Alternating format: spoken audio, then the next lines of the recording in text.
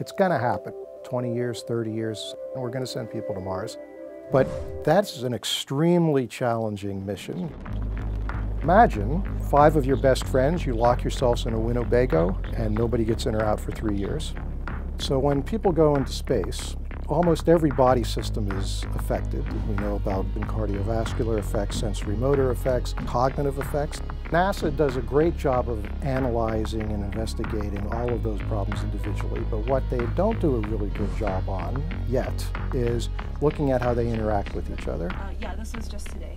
We're calling it the Human Spaceflight Lab, and the project that we're doing currently tries to simulate those different stressors. Participants wear a body vest that simulates fatigue.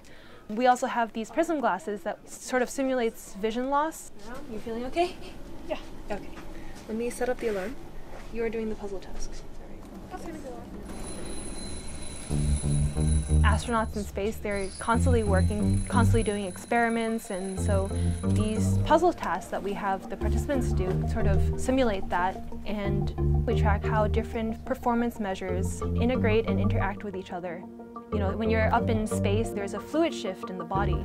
There's more fluid in the head, and so this kind of pushes on the eyeballs. That causes a lot of problems, and there's more fluid in the brain, and that also causes a lot of problems. So someone who's just looking at the vision problem may not realize that, oh, maybe there's some neurological aspect of it that they're not looking at. It's very unusual to look across this wide range of signals.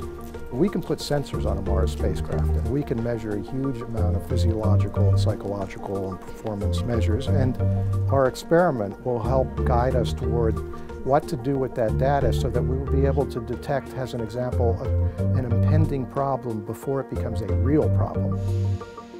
Imagine yourself on a Mars mission. It makes all of these issues very acute. Knowledge is power.